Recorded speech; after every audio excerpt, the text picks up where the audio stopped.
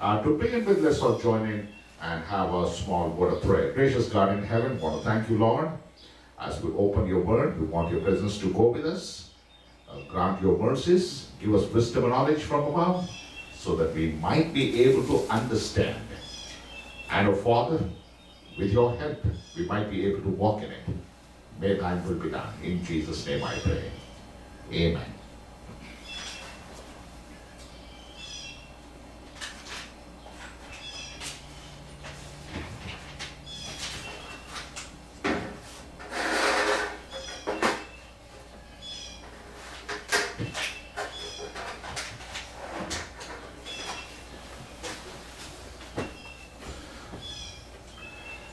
The mission spotlight we have today is entitled as Farmers Plants Churches.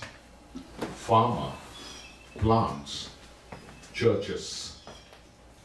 A Seventh-day Adventist minister asked Wang Ming, a farmer with no theological training, to help plant a church in a small village located in a 2.5 hours drive from his home in southern Taiwan. When Ming was surprised, he wasn't a church member, but he worshipped every Sabbath in his own village. He agreed to help. He spoke with the church members who had a female relative in other village. Ba-E-O, where no Adventists lived. These are a group of community. There were no Adventists. But she gave permission to start a house church in her home. Wen Ming and the pastor took turns preaching in the house every Sabbath. And 6 people were baptized in 6 months. About a half year after then, Wen Ming himself was baptized. Adventist leaders were impressed that God had blessed Wen Ming's efforts in southern Taiwan, a region where the church had struggled to make inroads.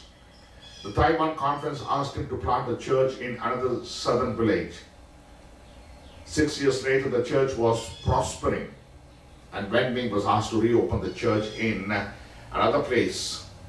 For the first time, Wen Ming was worried. He thought about his lack of theological training. But he prayed. 2 people showed up on the first Sabbath, and then Wen Ming responded, and we had a lot of people being able to come to him. Wen Ming reopened the church's door. He encouraged the 2 worshippers to open their homes. And then later, on Friday evening program, he invited them to attend the church service. The next day, after 8 years, the church had nearly 74 members. After 17 years of planting churches, Wen Ming said the secret is to follow Christ's method alone, which Ellen White describes this way: Christ's method alone will give true success in reaching the people. The Savior mingled with men as one who desired their good. He showed his sympathy for them, ministered to their needs, and won their confidence. Then he bade them follow me. Wen Ming, 75, said he tries to meet people's needs. He bought mangoes, watermelons, and guavas from his farm for a fellowship meal every Sabbath. After 3 years, worshippers began to follow his example. The young pastor who replaced Wen Ming as the leader asked with astonishment, "How did you grow this church? How can I grow a church like you did?" Show mercy, be patient, be humble, and love others. That's what the way how Wen Ming said. Just be like Jesus. Don't you think so? A non-theological person now who could be able to bring souls for Christ, never knew about Bible, and later on he was baptized after 6 months when he started his ministry. Wow! I want to challenge you today, each one of us, my dear brothers and sisters, wherever you might be watching online. If you and I could be able to commit ourselves to the hands of Jesus Christ, He can certainly use us. I think so we are far better than this person called Wen Ming. We are equipped with God's word. We have resources. God has given us health, breath. He has given us understanding. We have everything. What is there to stop for not winning souls for Christ? That's the question to be asked by every individual as we contemplate on this mission story. And we are here in lesson 2 with a Sabbath school lesson entitled as Covenant Primer. Covenant Primer. The days are, really going through very fast. I can't just imagine we are in the second week of April. And God is so gracious to each one of us. He has helped each one of us to be a part of this ministry. And today, we are going to look into the covenant relationship that the Lord has been able to show to us. A beautiful lesson. It is quite a very common one, but we have a depth of meaning that we can be able to understand about it. The memory text is taken from Exodus chapter 19, verse 5. Exodus chapter 19, verse 5. It says, "Now therefore, if ye will obey my voice indeed, and keep my covenant, then ye shall be a peculiar treasure unto me above all people, for all the earth is mine." You see, when the Lord is speaking, when He makes a statement, when He says something, there is a depth of meaning in it. It goes on to say that all the earth is His, where Satan claimed to be the prince of this earth by deception. But here, God is saying, originally, this is mine. Everything which is there on this earth is mine. So what He says, you and I are living in the territory of God, even though Satan has claimed this earth to be his. And He says, in this earth where Satan has claimed himself to be the prince of this earth, He says, I want to make you very peculiar. I want you to be my treasure. I want you to be able to be used by me. I have a plan and I have an arrangement being made. I want you to make sure, will you be able to cooperate with me? Which means it simply says we have to be cooperative to the heavenwards in order to be a peculiar treasure in the hand of God. So this week we are going to look into the fall of humanity because of our first parent sin. And the whole summary is that the whole quarter, what we're going to learn is that each day we look at the early covenants where God had been made to His children way back in the past.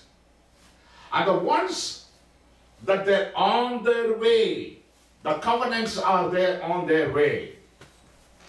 And of course, if you have to go a little bit further, the one covenant that I can be able to remember is about the crucifixion of Jesus Christ. A covenant made at the first in Genesis chapter 3 verse 15 was ratified at the cross of Calvary. And the whole week we are going to look into the covenant which was God made to Noah. And He spared him in every angle, and his family from the destruction that God had instilled during the antediluvians. And then we proceed to the covenant with Abraham, God made and called him out of the land of Ur. And with the rich promises through him that we all can be benefited. And then go on a little bit further and then come to Mount Sinai, where God made a covenant with His people through Moses by giving the Decalogue or the moral law or the 10 Commandments. And then finally, we look into that new covenant that Jesus came and died on the cross of Calvary. The first covenant which was made in the book of Genesis to Adam and Eve. Yes, all of these we can be able to study in depth over the next several weeks. This week is just a preview of what this covenant is all about. Okay, let's go to the basic question. A very, very, very basic question. What is a covenant? And that's the way how we be able to go about. What is a covenant? We hear this word called covenant from Genesis to Revelation. What does this covenant mean? Welcome, Sister Mary. Very happy. Okay. Praise God. We missed you for 2 weeks though. Praise God. So we missed you for we missed you for 2 weeks. You say praise God. Okay. Physically, I was not here, but mentally and spiritually, I was here. Very happy that God, in His own infinite mercy, that He's got you back again. Amen. What do you think so covenant is all about? Have you ever questioned? Because in Genesis chapter 17 verse 2, if we have to look into that, and I will make my covenant between me and thee, and will multiply thee exceedingly. Okay, this covenant was made to Abraham, right? Mm-hmm. And the Hebrew word for this word called covenant most probably appears nearly about 287 times in the Old Testament alone. Mm-hmm. How many times? 287 times in the Old Testament. And the original meaning of this covenant means berit. Berit has a very important meaning. And it can also be translated as a testament. We have the New Testament, right? Mm-hmm. What is that again? Testament means it is connected with covenant and testament, or you can be able to say it is the last will of God. Its origin, most probably, of what covenant is all about might be very much unclear. But the very important aspect of what this covenant means is it is the will of God. Or you can say it is a testament. Or it is something to do with, give and take. If I have to put it in a very simpler way. But it has come to mean that which bounds two parties together, covenant means. Having two parties coming together with an ultimatum. That's what it means to say. Or we can be able to use this in a very different types of bond. Just like a bond between a man and woman. Covenantal relationship. A man and a woman. Or from a man to a man. Or we have two parties distinctively so religious, and they can be able to come in together in a common understanding or a covenantal relationship. Okay, and that's what it means to say. A covenant means it is a bondage or it is a type of testament. It is an agreement. It is a relationship between two people. That's what covenant is all about. Any question in this regard? We can simply put it as a relationship bound together. When you talk about the covenant in the Old Testament, you will be able to find that it is a metaphor based on a common use, but it had a deeper connotation, okay, which creates a beautiful union between two people. Either it might be husband and wife. A covenant relationship is called as marriage, or a relationship with God and you, okay, and you make an agreement with Him, and that is called as covenant. Like the marriage covenant, the biblical covenant defines both a relationship and an arrangement. You see, covenant means, what's the covenant mean? That's what the basic thing we are looking about. It is an arrangement made, okay, for a relationship. That's what this covenant is all about. Okay, as an arrangement, the biblical covenant contains three basic elements. When we talk about covenant, there are three basic elements. Number one, if we have to look into Genesis chapter 3 verse 16, and Hebrews chapter 6 verse 13 and 17, you'll be able to find God's affirmed the covenant promise with an oath. So, a covenant comes with an oath. What happens in marriage? What does the pastor do? He takes an oath from both the person who's supposed to be husband and wife. And is that oath necessary? Yes. I said, do you love your husband? Now, do you take this man as what? Your husband. And the girl has to say, yes, I do. And we'll turn to the boy and say, will you take this woman as your beloved wife? Yes, I do. And then again, we'll be able to turn up and say, in goodness, in sickness, in everything, I will love her, cherish her. She says, yes, I do. Okay, and here, the pastor asks and say, okay, will you be able to cherish her in goodness, in sickness? Yes, I do. And then again, we'll be able to come and say, most probably, that all the wealth which belongs to you even belongs to her. Will you agree? Yes, I do. And then later on, what we will say? Okay, both of them agreed. That's an oath. That's an oath. Both of them agree. It's an arrangement made, and they agree for all this one. Most probably, even they will sign the contract. Do you remember? Arrangement, agreement for a relationship. It's an oath. That's the first basic principle of covenant. The second covenantal obligation was obedience to God's will be expressed in the 10 Commandments. When you make a covenant, you make an oath with God and say, yes, Lord, I agree for everything that you're going to do for me. At the same time,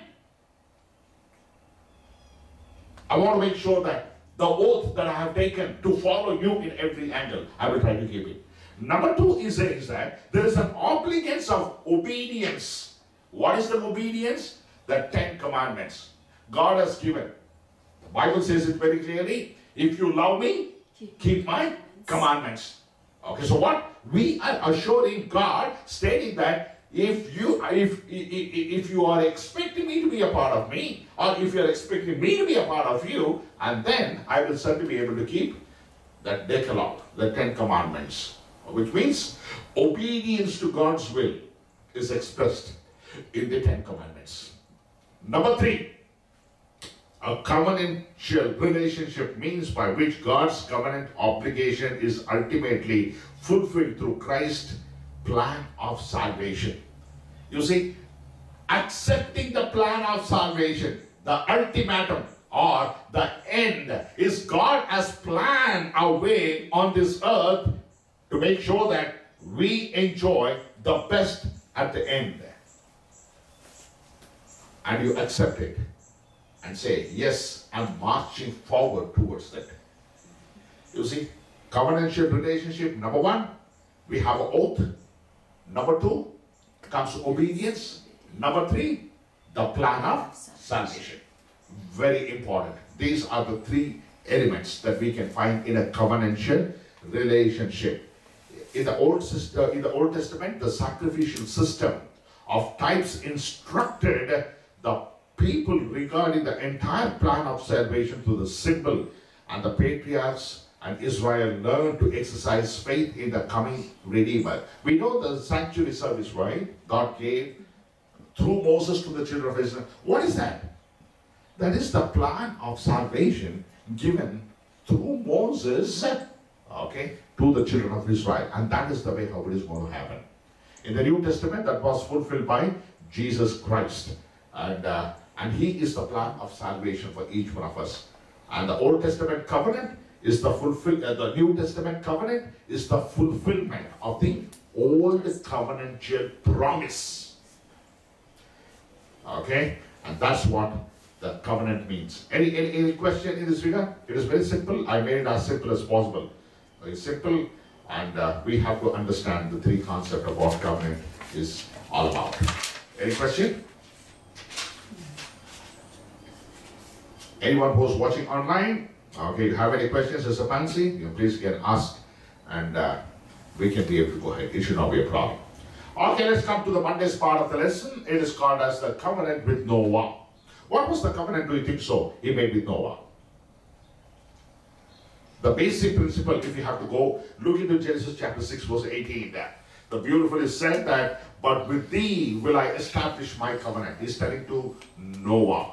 And thou shalt come into the ark, thou and thy sons and thy wife and thy sons' wives with thee.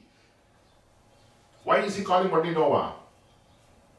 He said he's making a covenantal relationship. He's taking the oath. He's calling for obedience. The three elements what we saw, right? And he's saying, I want my covenant to be established between my testament, my arrangements with you, my relationship with you. So if you want me to have that relationship with you, obey.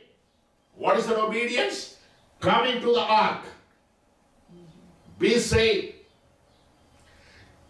You see, in the above verses, the word covenant appears for the first time in the Bible, and in the context, God just told Noah about the decision that he wants to destroy this earth. Why do you want to destroy this earth? Why was he willing to destroy this earth? Just for us. Because of the massive, continuing spread of sin. Where did this sin come from? All the way from heaven, poured down to this earth. Adam and Eve succumbed, and there till Noah, 2,000 long years, everybody had what? Being a part of sin, don't know where to go, how to go about it. And God was so much displeased, and he said, okay, enough is enough. I don't want to go forward, but I wanted to make my covenant being kept. So what I will do? I will save. So who will be saved? Only the person who is willing to obey my instructions.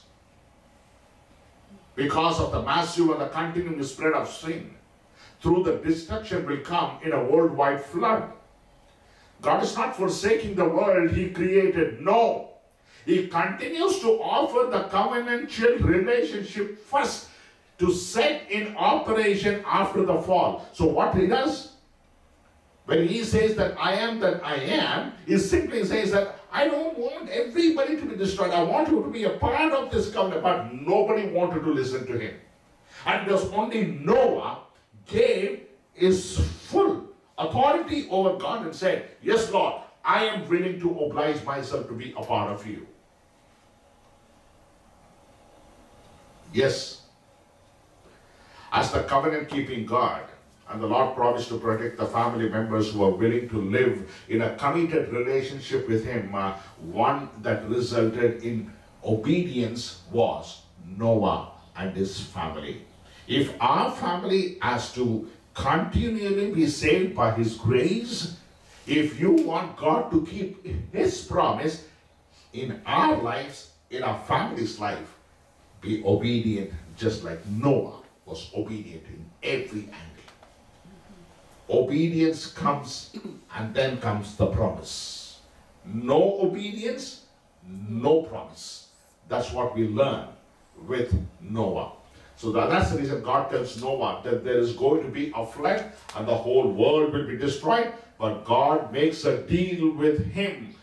That deal is the covenant that he has been able to go through Abraham and his children. God makes a deal with him in which he promises to save Noah and his family just because of obedience. And that's the reason in 1 Samuel chapter 15 verse 22, the Bible says it very clearly that obedience is better than sacrifice. And God has planned a plan of salvation for every individual, but a very important thing that he's trying to tell to each one of us is that obey. The whole fulcrum of the biblical message is this: obey and live, or disobey and die. And that's what we could find in the flood story. And that's one of the reasons that we find that he promises to save Noah and his family. Thus the stakes were quite very high, because God did not uphold his end of the promise, that no matter what Noah did, he would be wiped out with the rest of the world unless he would have been succumbed to listen to God's word in every angle. You see, God's word is so important. We are living in these very last days of time. Sister Mary, I'm telling you, this world is not going to last for a long time. The same way how God destroyed the whole world, and he is coming again for destruction, because we could see, sin is being overthrown in every angle. Absolutely. And this is the time.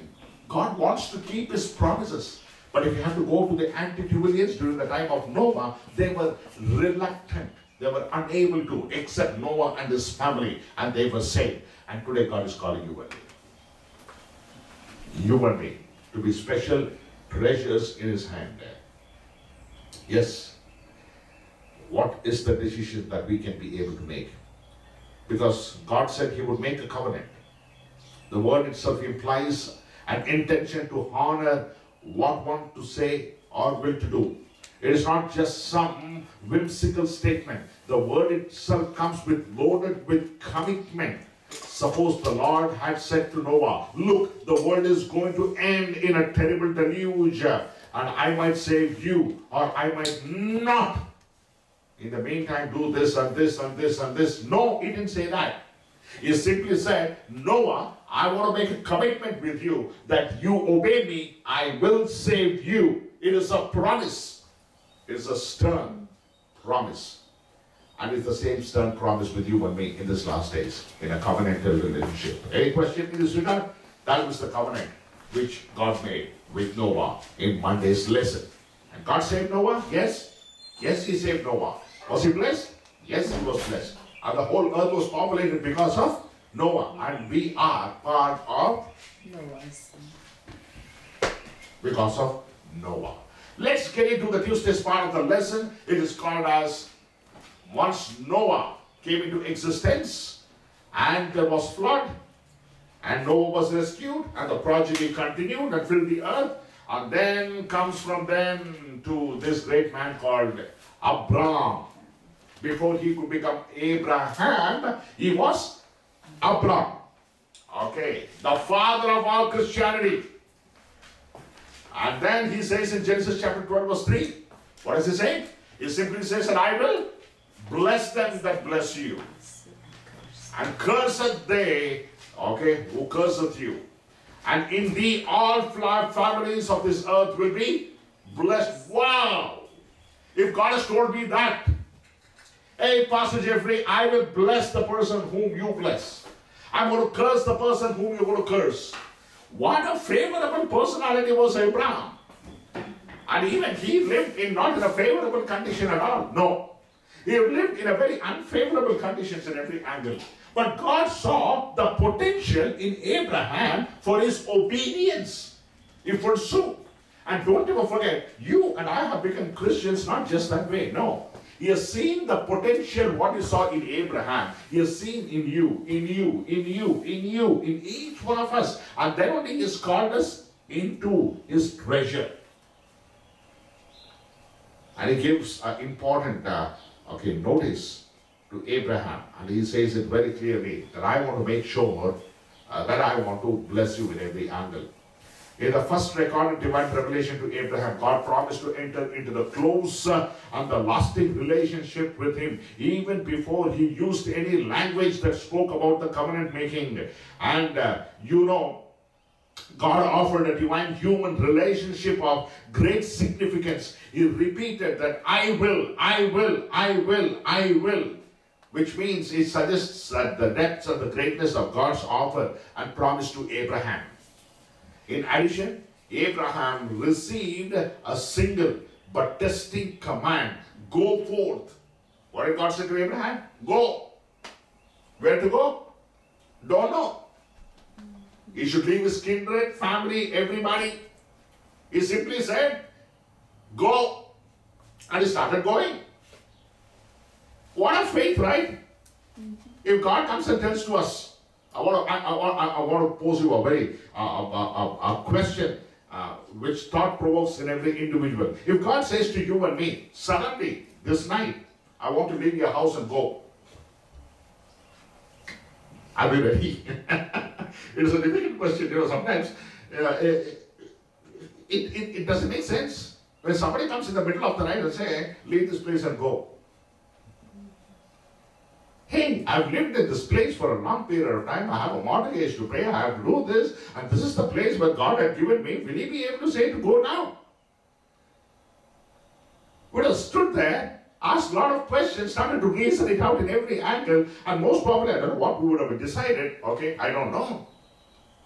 But this man, he left everything and started going to a place where he didn't know. In fact, I preached a sermon on this. I don't know whether you can remember. Okay. And then, but Abraham already believed in God. He left and God said, I'm going to establish you. And that's the reason in Hebrews chapter 11 verse 8, the Bible records about Abraham, a man of faith, and today he is called as the father of faith. And God anticipates that implicit obedience and faith in him. When he says, move on, move on. That is the beauty. And no wonder, it is the covenant. It is reciprocal. It was the obedience of Abraham and it is the promise of God. You see both working together. And that's what this covenant is all about. You agree upon.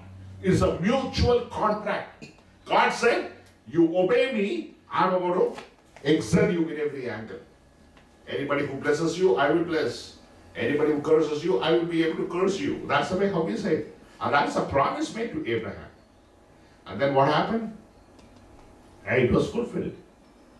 He had to, otherwise he never would have left his family and his ancestral land to begin with, headed into a place unknown. His obedience revealed his faith both to men and to angels. That's what it says. Abraham, even back then, revealed the key relationship between faith and works. We are saved by faith, and faith that results in work of obedience. The promise of salvation comes first.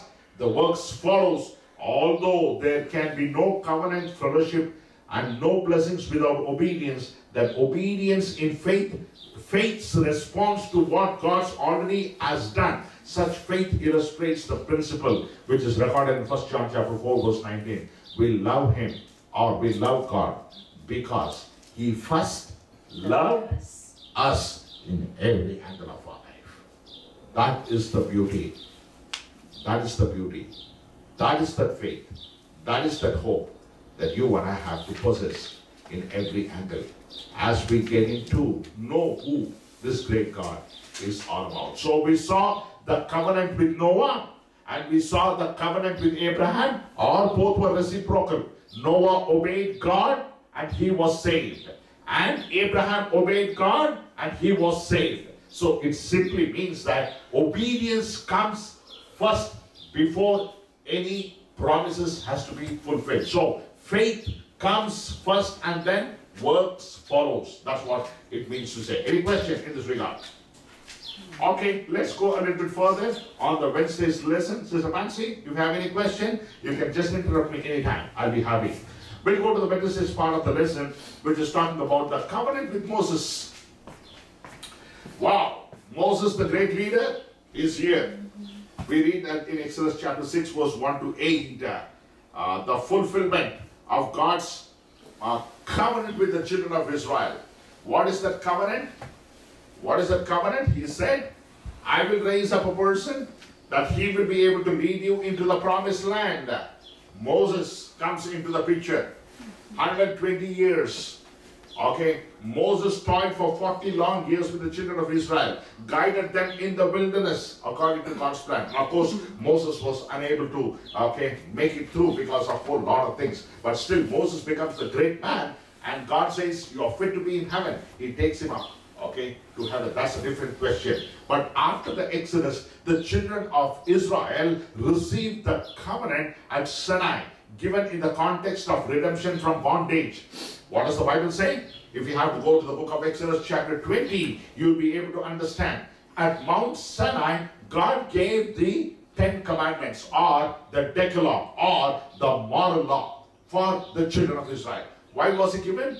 He said that if you have been relieved from the bondage, they were there for how many long years? 400 long years as the children of bondage in Egypt. God relieved them from bondage. And He's calling for a covenantal relationship with Him by giving the Decalogue or the 10 Commandments. The 10 Commandments where God has been able to give to the children of Israel, God is taking an initiation and says, okay, you are there in bondage. I have relieved you now. I want to make sure that I want to enjoy the relationship from now on with you and me forever. But provided you follow the precepts or the 10 Commandments, He gave them.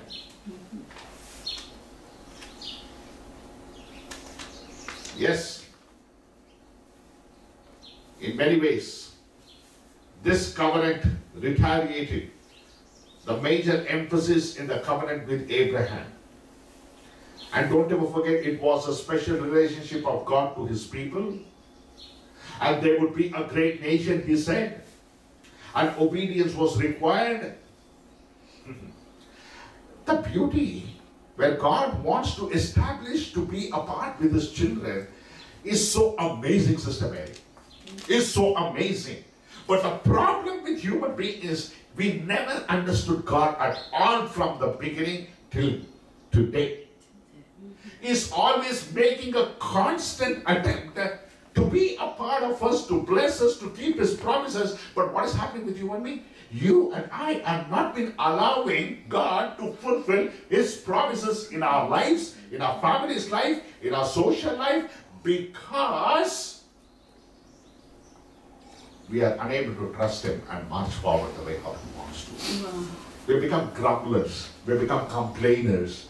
Every time we are not satisfied. We are becoming so negative. We are not being able to, you talk about the children of Israel and comparing our lives in this 21st century. We are no better than them. We only talk about faith, but when it comes to a real exercising of faith, we are gone. That's the tragic story of humanity. But the beauty is this, in spite of that, God has not got fed up between you and me. We have got fed up of God for the goodness that He has shown to us. But He has never been fed up of you and me. Why? Because He already promised with Noah, He already promised with Abraham, He already promised at the Mount Sinai, stating that I want to. It is not that we want God. No, actually we don't want God. What happened to the children of Israel? What happened? When Moses, when he had the 10 commandments with the tablet of stone, what were the children of Israel doing? Worshipping. They were worshipping idols. And what were they saying? This calf is the one who got us all the way from Egypt to, what an abomination to God. When God is constantly trying His level best to reinstate the fallen humanity to get back to Him and put us back on the track of the plan of salvation. But what is happening with humanity? We are not falling in track with God's plan of salvation. That is the tragedy of humanity. That is the tragedy of humanity. God is simply saying, if I have to put it in a very simple way, God is saying, hey, you are in a crocodile's mouth. I'm here to rescue you. Just cooperate with me and I will be able to get you from the mouth of crocodile. We don't know as human beings, very few minutes from now, we are going into the crocodile's stomach. We don't know. We think that everything is fine. God is trying His level best to get us out. Don't you think so? We have to cooperate with Him. The history reveals every time. History reveals very time that the children of Israel were always became a failure in the hands of God. That is the very bad part of it. In this covenant with Moses and Mount Sinai, it is asking for a special relationship with God to His people. There would be a great nation if you obey me, that's what it says. And obedience is a must. If you have to note here, the Lord first saves Israel. He first saves Israel from the bondage, right? And then what does He do? And then gives him the law to keep. The same order is true under the gospel. Christ first saves us from sin. And then he asks us to live out that his law is within us. And that's the reason the Bible says it very clearly, that in the last days I'm going to put my laws and my statutes in your heart. First he saves, and then he gives the promise. Without saving relationship, he will never do that. So if you and I have been called for this one, you and I have to make sure in every aspect of our life, honor what God has planned and prepared for you and me. Okay, covenant given to Abraham, number one. Number two, covenant given to Abraham. First is Noah, second is Abraham, and then he gave to the children of Israel in Mount Sinai. And then comes the last lesson, that is the new covenant, which is recorded in Jeremiah chapter 31, verse 31 to 33.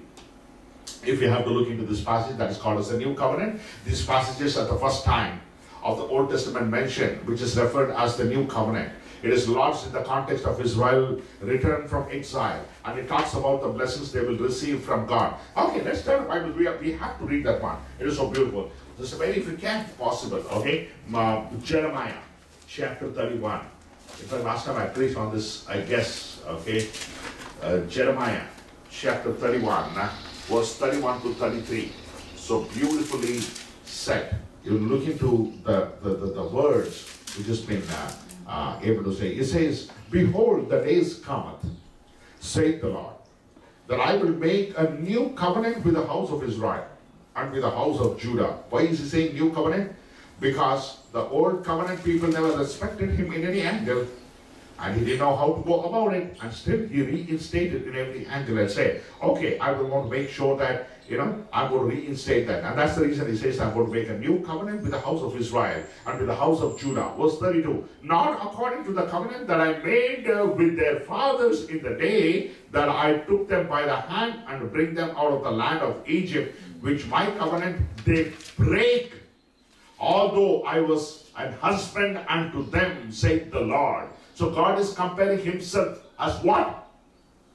As husband. But in verse 33 it says, "But this shall be the covenant that I will make with the house of Israel. After those days, saith the Lord, I will put my laws in their inward part. Inward part. And write them in their hearts. And will be their God. And they shall be my people." Wow, I want to ask you this beautiful question to each one of us. Are we allowing God to fulfill these promises? Which means, are we allowing God to put his law and his statutes in my heart, mind, and soul? The first covenant which was given in Mount Sinai was broken. And God is saying in the last days, no, I'm not going to give it in writing. Now their consciousness will play an important role in order to make sure what? To keep my covenantal relationship in every angle of life. New covenant. Again, if you have to look into the blessings being given. Hey, I ask you this question, I always wonder, if God is there with us, who can be against us, right? Number one. Number two, if God is the one who is the creator of the whole earth, and he is the one who is taking initiation in being with us. And no wonder the Bible says it very clearly in Revelation chapter 3 verse 20, "Here I stand at the door and knock." Who is adamant? Who is adamant? You and I are adamant, are not allowing God to be able to be operative in our heart, mind, and soul. Yes. Again, as in all the other instances, it is God who initiates the covenant, and it is God who will fulfill by his grace.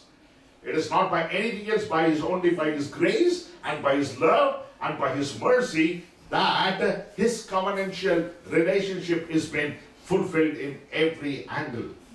Yes. The language there, God referred to himself as a husband to them. He talked about writing his law with their hearts, and the using language from the Abrahamic covenant. He says that he will be their God and they will be his people. Thus, as before, the covenant is not just become legal binding agreement as in the courts of law today. It deals with something more. It is something more than a relationship. It is something much more than what he wants to offer to you and me. It is something much more that you and I can be able to perceive. And he simply says he goes beyond everything and anything. And he simply says that I want to be your husband. Hey man, who will reject this offer? Who will reject this offer? Can anyone reject this offer? No. And if anybody rejects this offer, what will be their fate? We are talking about the covenant given to Noah, and the covenant given to Abraham, and the covenant was given at Sinai, and people broke in every angle. And the Bible says very clearly in the first Old Testament promise in Jeremiah chapter 31 verse 31 to 33, he says, if you allow me to be a part of you, I will make sure that I will re-establish this covenant with you and bless you in every angle, and provided that accept me as your husband. Amen. Hey, a marriage proposal by God himself. What more could he do? I don't know. Yesterday I was, not yesterday, Thursday, we are having a Bible study with one of the family. We were talking about, Abraham telling Eliezer to go to, his own place and find a bride, for Isaac. That is recorded in Genesis chapter 25. So what happens? He goes, he prays with the Lord. Isaac is there. Rebecca can't see Isaac where he is all about, right? When Eliezer came near the well, he promised with God. God gave all the opportunity and showed Rebecca. Eliezer prays to God for twice and says, thank you, Lord, thank you, Lord. And then Rebecca takes Eliezer and the whole family to their house. That night they will stay. And he makes a covenant there with Rebecca. Rebecca doesn't know who Isaac is talking about. He has not seen. And today what happens in the marriage covenant? What happens in the Western world usually? How do you have a marriage proposal done in this part of the land? How do you think so? You have any idea? Yeah, you should. I don't know how you are. You're all friendly? Both friendly? Okay. How many long years? I like your smile there. Only 4 years. Okay, so you knew everything about him, or he knew everything about you in the 4 years? No? Okay. And then once you come to know, and then you got friend, you said, okay, fine. Beautiful, that's the way how it happens, right? We have to know each other unless, we know each other, we can never trust anybody, and nobody gets married that way. But here in the Old Testament, Rebecca never saw who Isaac was at all about. But she left the house. When the parents came, and they say, Laban, brother, they came and said, now these people have come, they're asking, are you willing to go? What was the reply of Rebecca? I will. You see the contrast. Did Rebecca see Isaac? No. Did she know Isaac? No. How can this lady leave her family and go meet with an unknown person? Have you ever thought about it? Will that marriage work? What about Abraham? We are comparing and contrasting. When God said, Abraham, leave this place and go, do you know where he was going? What about Noah? Build an ark. Build an ark. It is going to rain. Did you see rain anytime? No. Now God is telling in Jeremiah, I'm your husband. Can we be Rebecca? A solemn question to be asked by each one of us, my dear brothers and sisters in Christ. The covenantal relationship that God has established with his children is for your benefit and my benefit, not for his benefit. You know, when Eliezer comes to Rebekah's house, Eliezer was talking about whom? Abraham. He was talking about Abraham. You read Genesis chapter 25. He was talking about, okay, my master Abraham is so rich. Okay, and my Abraham's wife, okay, she bore, okay, a child in an old age. And my master has so much of wealth. He was boasting about whom? His master. You know who was Eliezer? He was the mediator between Rebekah and Abraham, right? You know, I put it in this way. The work of Eliezer is a mediator. So I put it in this way. And I would consider that Holy Spirit is the mediator between the bride and the bridegroom. That makes sense? How much of the Holy Spirit that we have been able to hear to and listen to this beautiful voice and say, the bridegroom and the bride, the Holy Spirit is in between. And that's the reason the Bible says it very clearly. Do not grieve the Holy Spirit because he has sealed you and me for the day of what? Eternity. I want to ask this question once again. God wants to be a husband. But can we be Rebekah?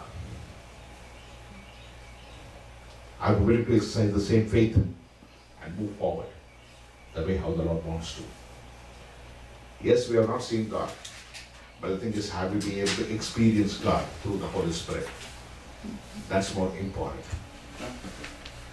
Yes, sir. Yeah, in today's society, right? I think the majority of us base our relationship on love. You know, we will get to know someone, and first thing is attraction, and then, you know, hopefully we get to love that person, you know. You wouldn't know everything. But I wonder, in those days, it was not that. It was like a commitment. I don't know, because I mean, very difficult to pursue. They used to hand down wives from, you know, someone died, you know, and you coming next, so you got to take that woman as your wife and things like that. So, you know, one thing that I learned from the Old Testament principles is this.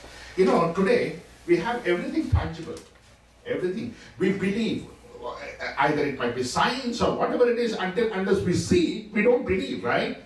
That's the way how it works out. Okay, we have to touch, we have to feel, we have to get things done.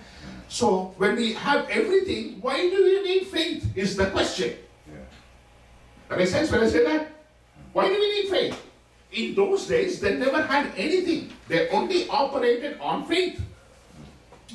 And you see, when Abraham, and he took an oath from Eliezer and said, you will be able to get from the place where I have been born, and probably should be one of my relatives. And you see the oath that he has taken, and he depended on God to fulfill that. What did Eliezer do? He depended on God to show him in every angle.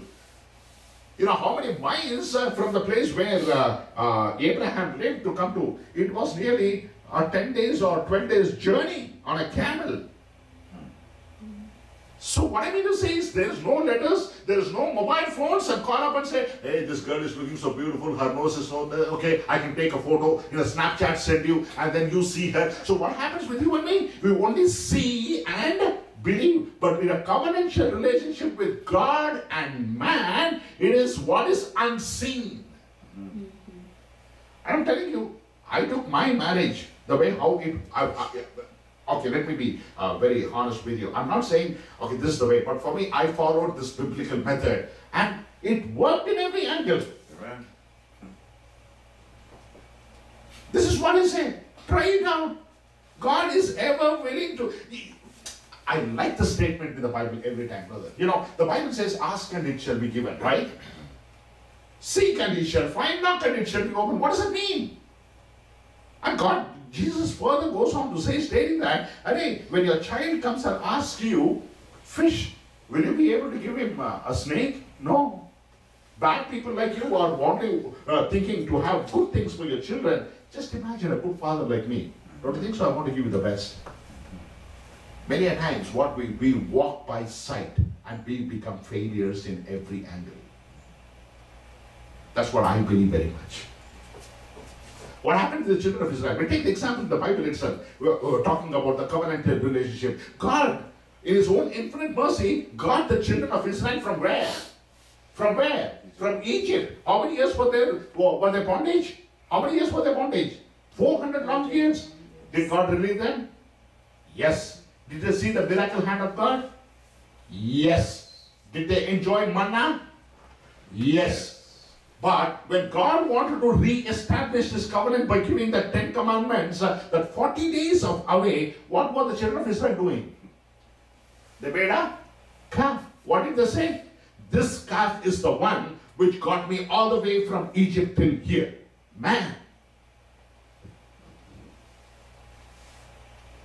I can't understand that part.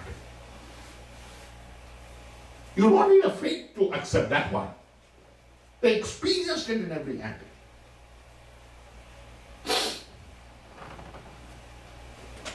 Can I make a point first? Sure. So, just going through the lesson, and even when my husband and I were discussing some aspects of it might be, we thought about, even when we were talking about Eliezer and him, he was the go-between with that contract, but so many times we rely on that go-between person between us and God to make the contract, and we not going straight to God, because looking back, our 2 sons who we raised in the church, they are no longer in the church, and we had worship, we brought them to church, to pathfinders and whatever. They are not in the church. Was it that we did not try for them to establish a relationship with God, or we were just the go-between? We were the ones saying, come on, we're going to church now, we're going to have worship now. So as soon as they could get to the age where they could stop coming with us, they stopped. And it's the same thing I'm looking on now with this covenant relationship with God. These people who were able to get up and leave their homes, they had a relationship with God. It wasn't that they were relying on someone else to tell them about God.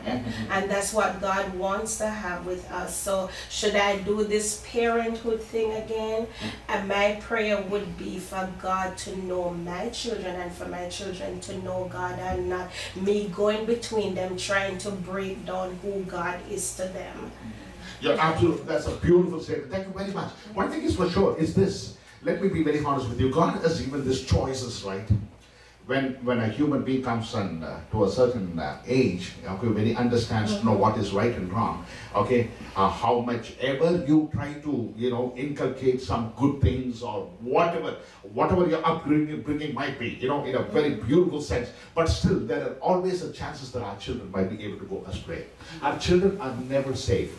Our children can be only saved by putting them into the hands of God. That's the only thing. Nothing else. Either they might be good, either they might be bad. I don't know what they would turn out. We don't know, including my children I'm talking about. We don't know how things are going to be. No, we try our level best to do, the best as possible. Even God did the same thing. He did His best to His children of Israel. But when they denied Him, what could He do? And the Bible says it very clearly. What could I have done for Jerusalem as just like a hen gathers a chick around? I did my level best, he says. What more could he do? Sometimes he also becomes so handicapped because of the power of choice. But one thing is for sure, if our children has been placed in the hand of God, one day or the other, Amen. Like the prodigal son, God will not leave. Most probably make a choice, you go, consequences face, everything is fine, okay, and then there is inevitability that you have to turn back to God. There is no option at all. Most probably that's the only way that how, because human beings, we have we like to learn lessons in a hard way. I'm sorry. Either me or you or anybody for that matter. But the beauty of this is this. God is like a husband. He has fallen in love with you and me. He has fallen in love with you and me. You know, read Song of Solomon. It's so beautiful. You know, who's the Shulamite? Solomon loved that lady very much, right? She was not beautiful at all, the way how it is explained. But still, Solomon was yearning to be with her. Just like that, the church in no way obliged with our Almighty in obedience. But still God, in His own infinite mercy, loved this church in every angle. I want to make sure that where I am, I want you to be also there. Amen. Plan of salvation is made a covenant. The fulfillment of the covenant depends on the two parties. He is willing, but the question is, are we willing to oblige or cooperate with heaven? If we can do that. The wages of sin is death, but the gift of God is eternal life. Any questions? Yeah, I just wanted to add something Yes, to what Janice was talking about, because in the past, I always believe that it takes a village, the African term, the proverb, it takes a village to raise a child, and this world that we live in right now is like villages are not participating as used to in the past. So it's like we are left with our families, we have to do everything 100% from our homes, and even, you know, we really can't do it on our own, and we can't really take the blame for when children do certain things, because we do our part.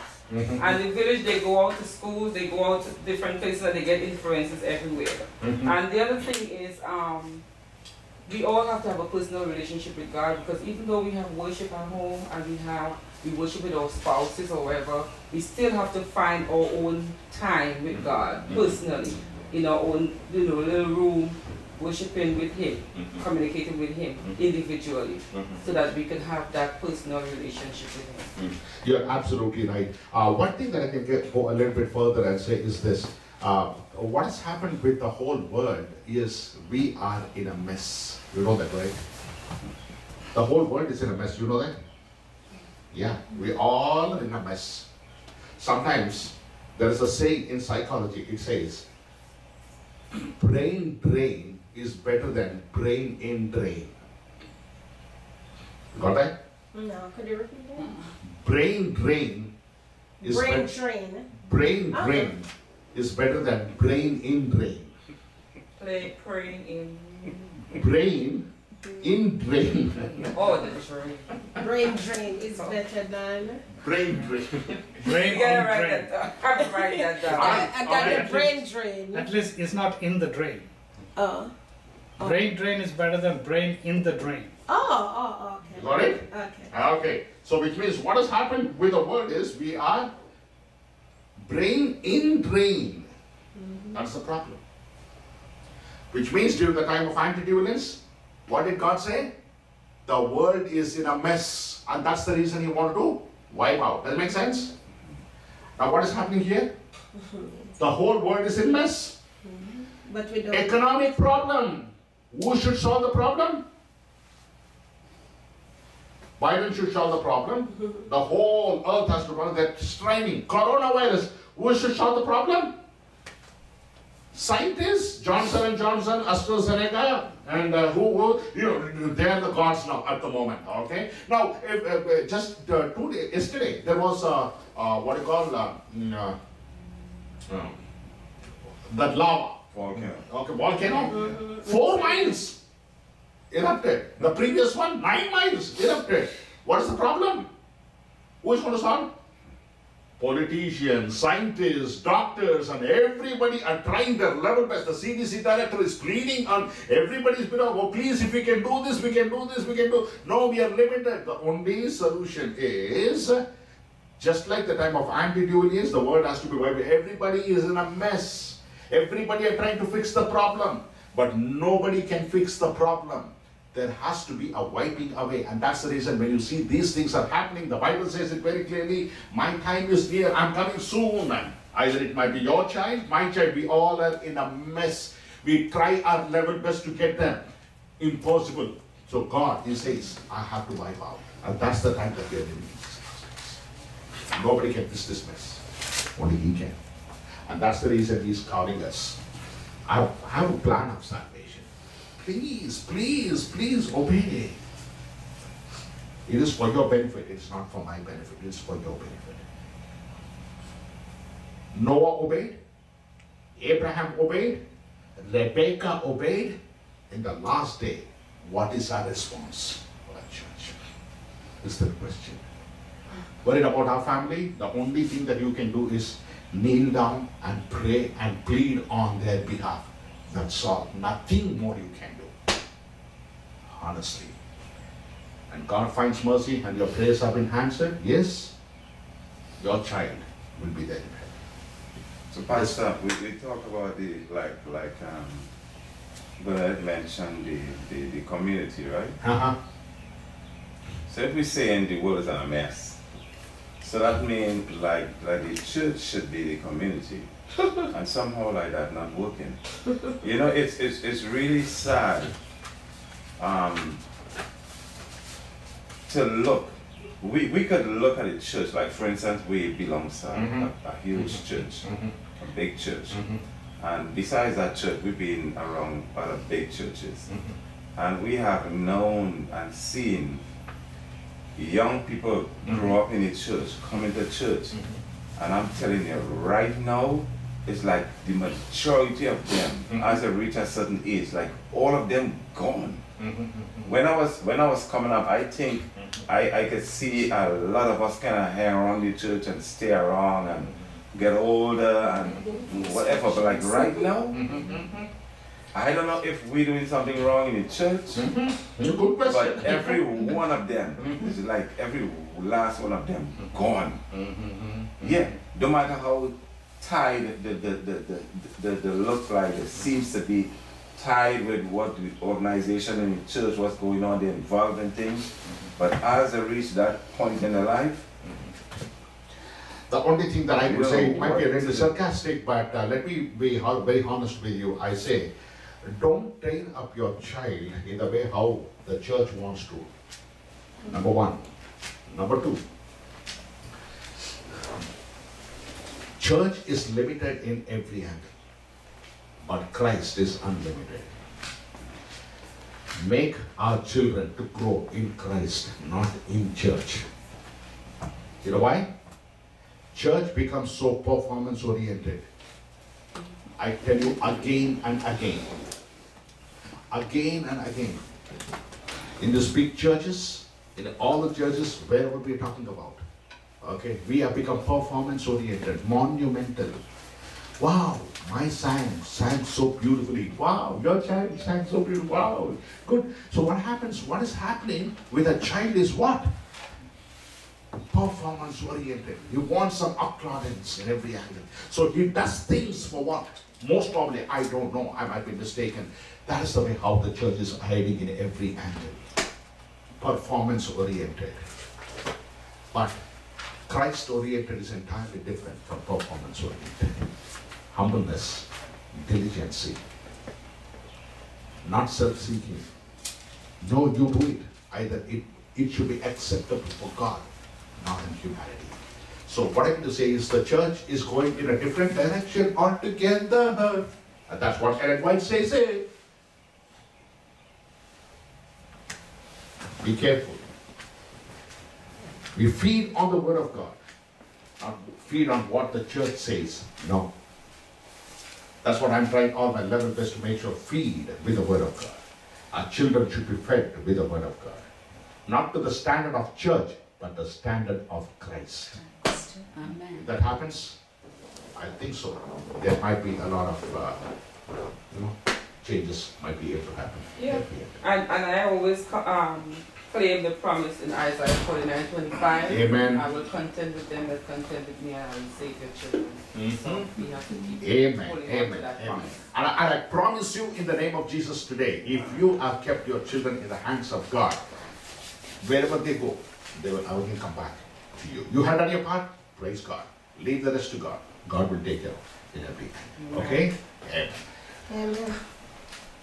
Okay, so we will just conclude with a word of prayer, and then we can be able to get it. Gracious God in heaven, Thank you. we thank you for all the blessings of life. I want to thank you for the wonderful lesson of Father, with a covenantal relationship to be a part of you. Many times you have failed, but in this last moment, edge of time, help us to not harden our heart, O Father.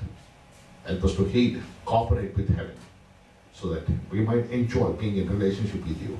May your name be glorified. In Jesus' name I pray. Amen. Amen. Amen.